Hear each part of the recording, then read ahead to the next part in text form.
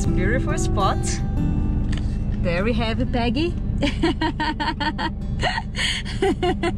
We did so many amazing things. We went to our first wine tasting with Matheo. We spent the weekend with the guys from Santiago. There it is. Oh. And we are here in a winery, and they have like a nice spot where we could park those days. And now the guys are taking some metal pieces that they use it to level the truck. There it is, guys, in action. Strong boys. So hi guys. So this morning we have beginning of March, and I was thinking a lot about this situation. We are in Europe, and like you guys know, yeah, Russia and Putin have decided to attack the Ukraine. Yeah, that said, I just wanted to tell you our standpoint in regards of war. So I don't know what this is going to do out there, and I don't want to have, you know, like a storm or create something here. This is just an opinion. We might look like we are coming in war, but we don't. We come in peace all the time. And we actually are totally against war of any kind. And it doesn't matter who attacks who. I mean, it matters eventually, I guess, but for us it's just we want peace on this planet. And I think there are a lot of people out there that think the same thing.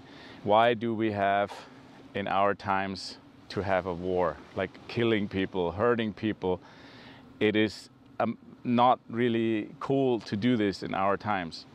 So why I address this to you now? Yeah, we are traveling in this vehicle, and we are fortunate to say, okay, we can move. So there are other people on this planet that are not. You'll have to look what's happening on the border in Poland at the moment. They are all coming from Ukraine, the women and the mothers and the daughters and kids and everything, because they're fleeing. They don't want to be killed. And this is not only Ukrainians at the moment. This situation we have on our planet already, I don't know, like I cannot remember where there's no war on this planet. So Afghanistan, Iran, Iraq, you know, just to mention a few, Syria conflict, you know. So now in Europe it arrived, I guess. I mean, you know, it's really close. So people are now aware of it a little bit more. And afraid, obviously, of a third world war.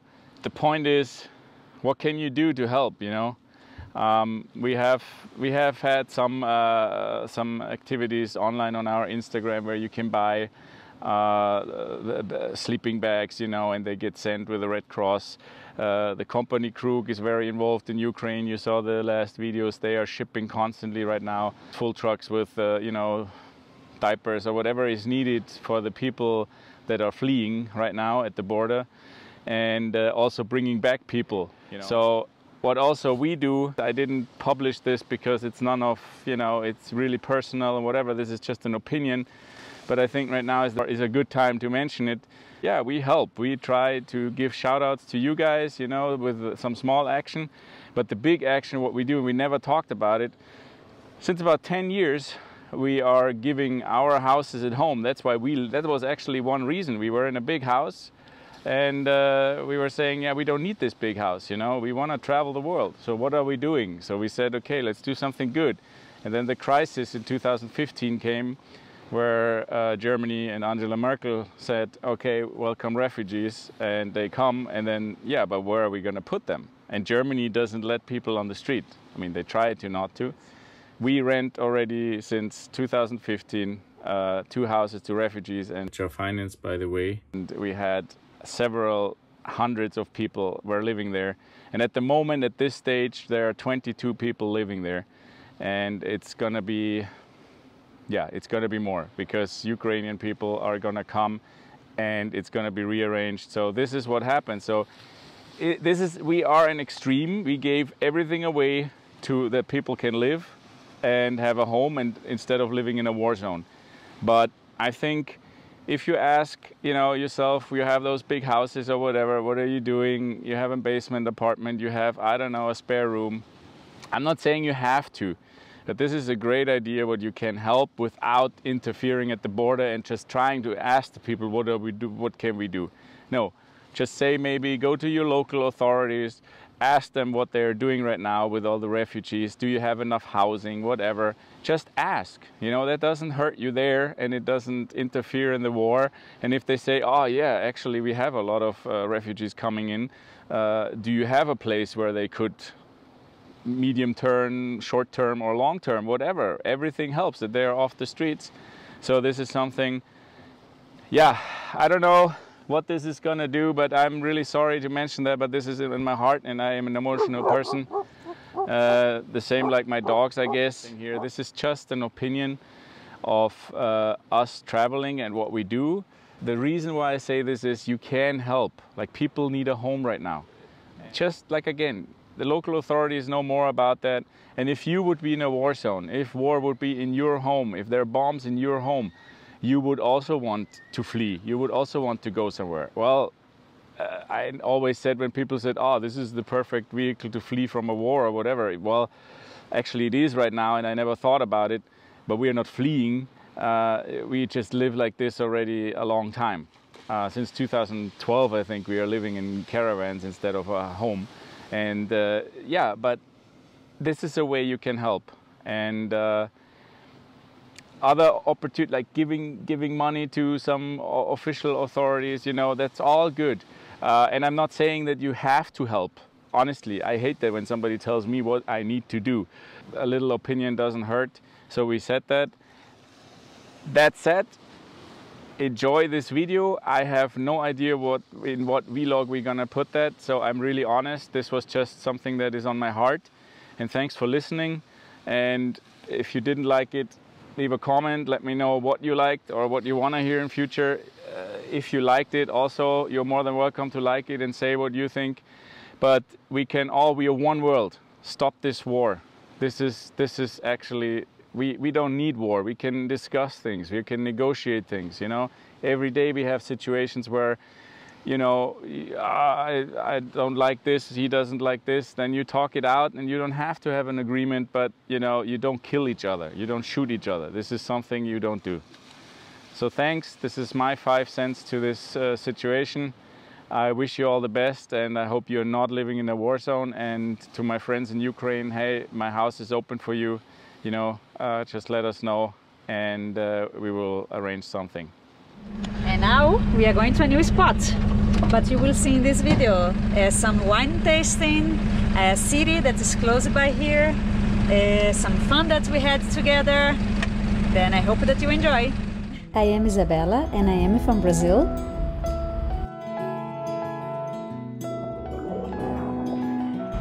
This is Fabian and he is German. We've been overlanding the world with our home sweet home Frank the Tank for the past almost 4 years. And together with our son Matheo and our 2 lovely dogs, Uni from Spain and Basco from Germany, we are living even for before. Subscribe and welcome to the family. The weather is not the best. Then we decided to go to cold weather, and this is here in 2 hours from us, Sierra Nevada. We just met some people. Check out who it is. Nice.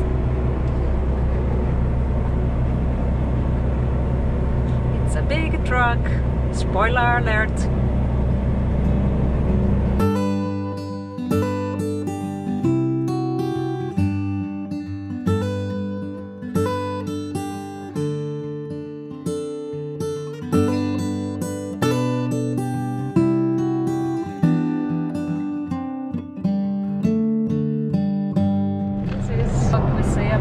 No plans are the best plan. We just changed our minds. We are not going anymore to Sierra Nevada. We will stay today around here in a winery. Which is close to Sierra Nevada. Yes, it's still on the way. It is Sierra Nevada. The whole thing is Sierra Nevada. Okay, the whole thing is Sierra Nevada.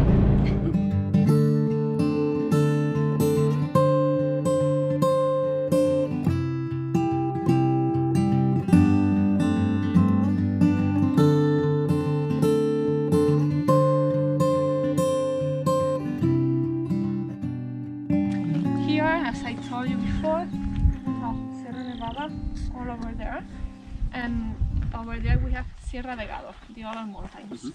So all our products, our wine and our olive oil, are organic and they are certified. Here we have the vineyards. Over there you will see that they are smaller and these ones are bigger. Why? Because these vineyards are very, very old. They are between 40 and 60 years old. We only put sulfur in all the land. Organic material. It's the only thing we put. So Matheo's first wine tour. Yes. So here we have also vineyards, but they are not bits for making wine. Here we have table grapes. We got table grapes. We have many different varieties that are from the province, from Almeria. And so we are planting all the varieties here. Oh, nice. Right now we will have around 40 different varieties, more or less. Oh, I don't think I never tried more than 3 types of grapes. You don't know what. Yeah. For the insects. Ah. That's the only camp we have. I thought it was light for the night. Water, sugar and vinegar. So with the sugar they can inside, but with the vinegar they cannot go outside. They get ill and they die inside. Ah. There's also a small hole over there. Yeah. So they cannot go out.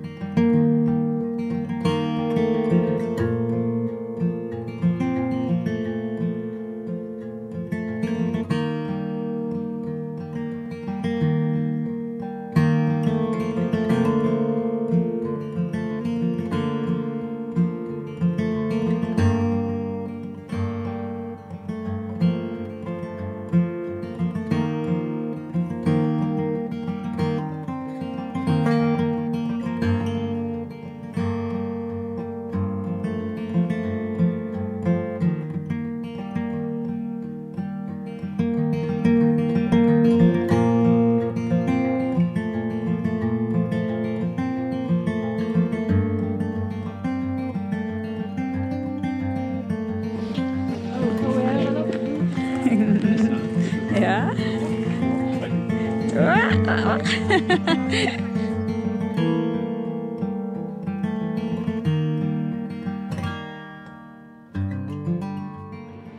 We take the grapes from the land. We only use our own grapes, and we put it first in the wine press, and we get the grape juice from a part. And this is a distiller.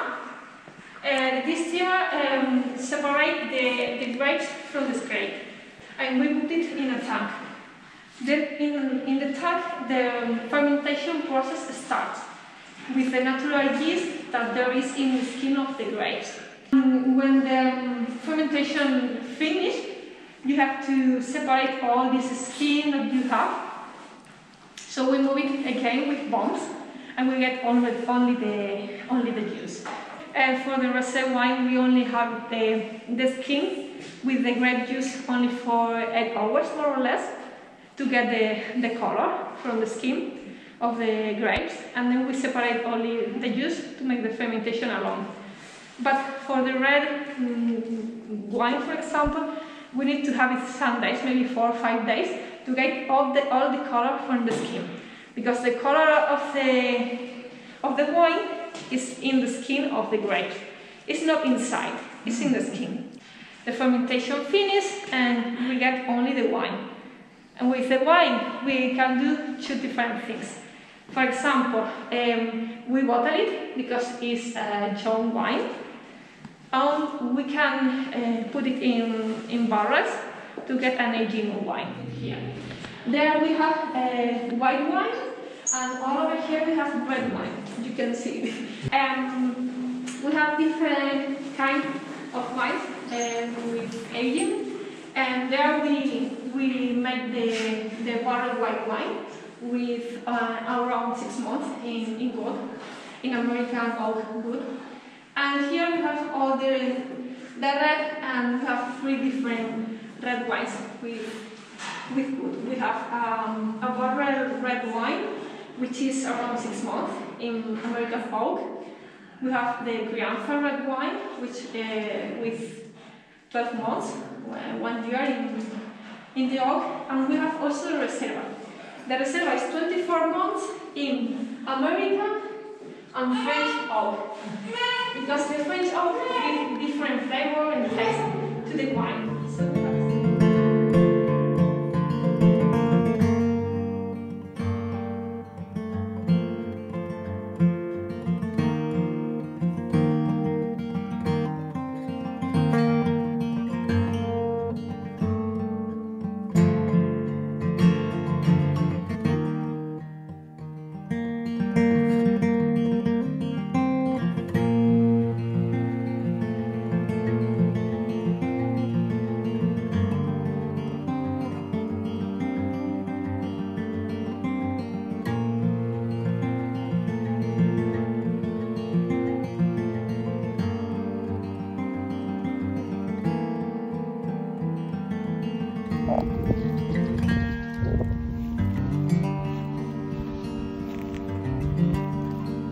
Stehst du schon, Matheo?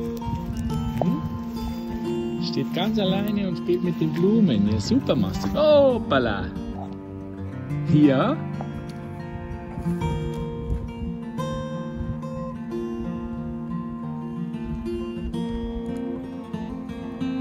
Schön schrauben hier. Hi, and today we decided to do a little tour in this beautiful village, Laujar de Andarax. Let's see what we have here. Look at that old bull ring.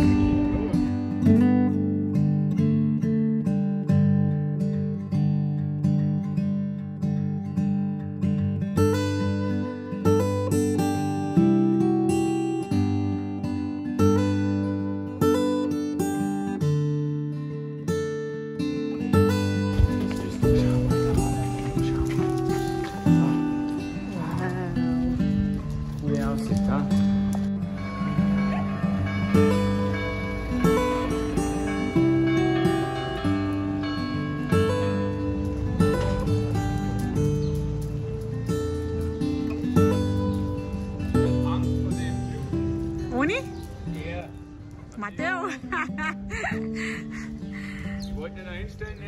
Matheo is scared. Who is this man? Who? It's not Mama.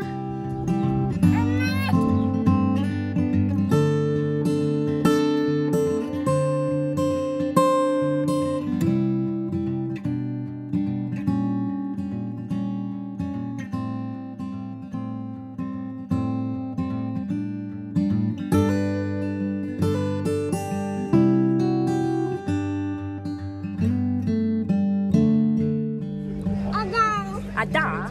Da. Da. Da. Prost! For einen schönen Tag. For a nice day with you guys. Da brauchst du schon, also dann habe ich dieses Plakat gesehen. Kurzlehrer.